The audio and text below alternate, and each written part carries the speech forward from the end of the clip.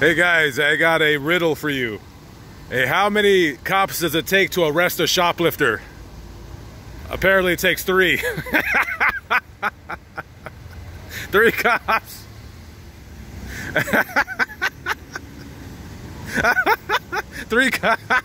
3 cop cars for 1 shoplifter. What is it, a slow day over here? Why does it take...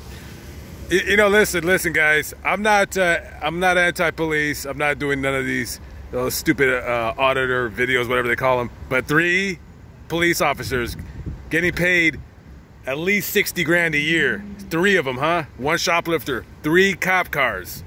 3 cop cars for 1 shoplifter stealing makeup. And you guys wonder where your taxes are going?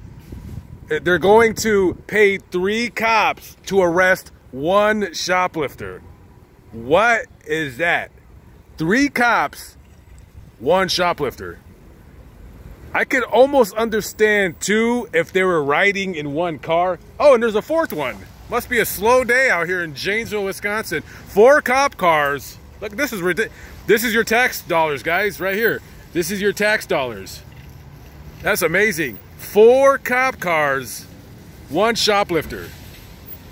4 cop cars, 1 shoplifter. I don't know, man. Shouldn't you guys be... how come they don't take these guys and take them down to Chicago and start arresting all those dudes down there who shoot and kill each other? Isn't this a bit much? Huh? 4 cop cars for 1 shoplifter? It's $240,000 right here, guys. $240,000 a year to arrest a shoplifter stealing a $10 makeup thing. Stupid. All right, anyways, support your boys in blue.